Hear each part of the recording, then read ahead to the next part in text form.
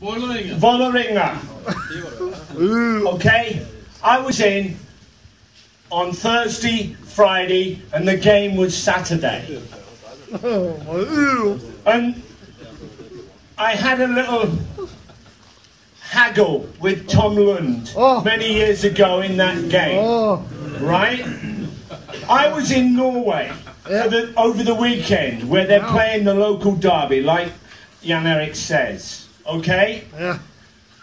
Fine, Friday, great, shake his hands, hello Tom Lund, lovely to see you mate, fine, boom. Hey, Friday, his statue has been his head's been gone. And Neely's in there. The pig's in town. I laughed my bollocks off. It was brilliant. Can you imagine how I felt, couldn't you? I know. And then the game the next day, Vålerenga and oh yes! What a coincidence that I can honestly say it wasn't me. But let's go back to September the 9th. You know, I've given you real facts about what we were like when we were winners. And had the confidence to actually do some silly things, but he was fantastic from the time he kicked off, from the time the game ended. He wanted Norway to have an advantage, and boy, he gave you one. He was brilliant, wasn't he? He taught the English. To be fair, he said about Winston Churchill, yeah, okay. Maggie Thatcher, you've taken a hell of a beat. Yeah, fine. But Lord Beaverbrook, who the fuck is he? You know, he gave me, I had to look Beaverbrook up. Clement Attlee, who's he? My mum might have known. But wasn't he brilliant, eh? From the start to the finish. Kick the grease! Kick him! Kick him now! How dare he? Huh? I don't look like a pig. Well, no, don't answer that. But it was lovely the way he went about it. Sadly, I had to say, you had one more game when you beat us. Yes. And you had to slip up, and we had to go to Hungary, where we'd never won for 30 years. Unfortunately, Phil Neal, who's standing talking to you tonight, made the goal for Trevor Brooking that brought us the victory in Budapest. And you lot slipped up, and we went to the World Cup without you. But what a significant place in my life. Like I mean, September the 9th, so then there was a hassle come December of that year at my own club. I've just explained to you, Joe Fagan, you know, we build it, so it's like kind of crossroads. Am I going to, you know what I mean? It really is. But fantastic talking to you all. Any more questions? Tommy. I have one. Yes, go on.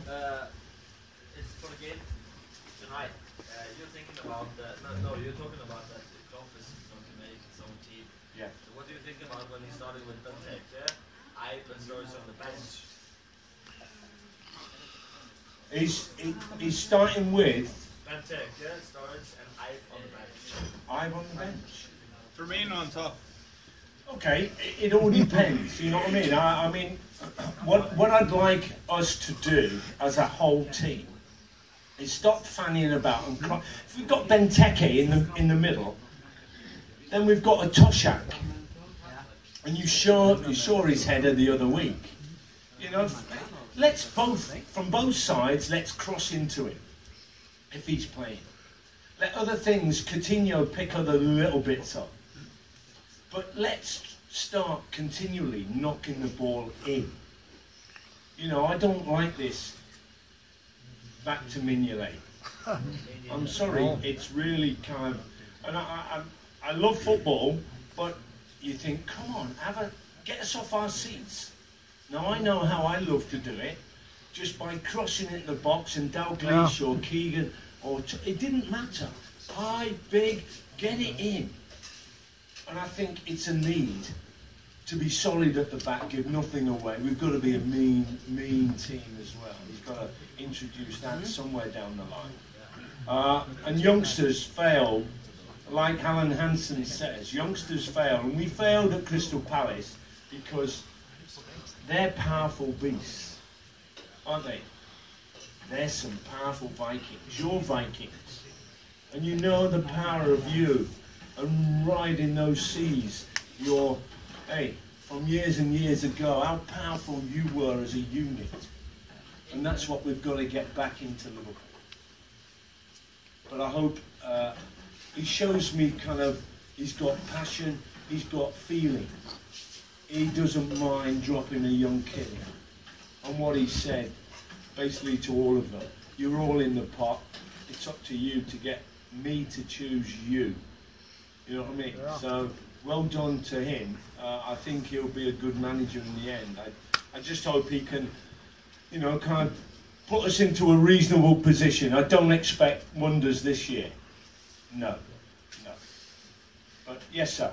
What about turbulence we've been through lately with Rodgers and yeah, new manager? I said to Jan Erik when he came, I said, I almost estimated, you know, his time's up. You know what I mean? He didn't like names around him. I would have had Steven Gerrard or Carragher or both of them alongside of me. You know what I mean? I wouldn't have worried about a name bigger than me, but Brendan seems to have this situation. So I think that's where he failed. I think also he failed in buying so many people. Right, yes, I know Moses was on our subs bench the year before, but to buy kind of 9 people or whatever, you know what I mean, it's like buying another team. And he didn't know his best team till almost March time. Who played best? Sacco? You know, it's making your mind up. And Bob Paisley, in our day, knew his best team because there was only 3 people, possibly 4 at the outset, that came in every year. You understand what I'm saying? And he knew what the best combination was, kind of in all the positions. I don't think Brendan found out that till late in the season, too late in the season. So it had to come. It had to come, in the end, it had to come. Sadly, yeah, I liked him, he was that close, wasn't he? Bob Paisley, like I said, he, in his first season, that much. Second, right? I thought Brendan might do the same thing after we finished, you know, when Stephen slipped that time. You know, that was a miraculous season when we had Suarez. We had a performer there that would really kind of light anything up. You know, he was a devil to anybody, you know, worldwide. And I just think that was the be-all and end-all. Had we not have clinched it then, and when he went, obviously then we lost his powers. Yes, we gained some money, but money doesn't buy you a decent player. We had to wait. Ian Rush, fantastic record he's got. He came from lower league, so did I. There are other kids down there, and other kids, I'm sure, in the Norwegian leagues that you can rely on. I still feel that in modern day. But they don't seem to want to take it. They want to pay over the odds, right, for 3 Southampton players. Ugh. No, I'm just saying to you, I mean, what we were told in our day is good player knows when to play one touch. You have a look at our players today, Emran Khan, Lallana, yeah. They'll have touches galore. Coutinho. No, they will. But what I'm saying is that because we limited ourselves to going forward and trying to score a goal and get 3-0 up, so then we can sit back and play tippy-tappy football, don't we? Yeah, we can then. I don't mind that. Right, when you're 3-0 up, mate. But we weren't good enough. We were told, even with 1-0 advantage, you're still not good enough to hold on for 89 minutes. Yeah. So go for the second one and then really string them up with 3. then you can start messing around. Tippy-tappy back to Mignolet. That's our policy. Is it better than Brendan's? Yes. No.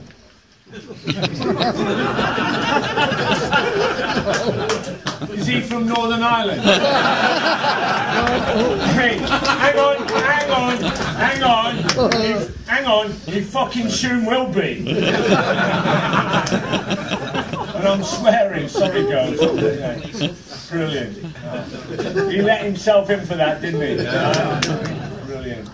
Oh, it's been a pleasure and an honour to stand in and give you some true stories. Yeah. And like I said, I bring... Do you want to see how Neal he was as a real youngster? Yeah.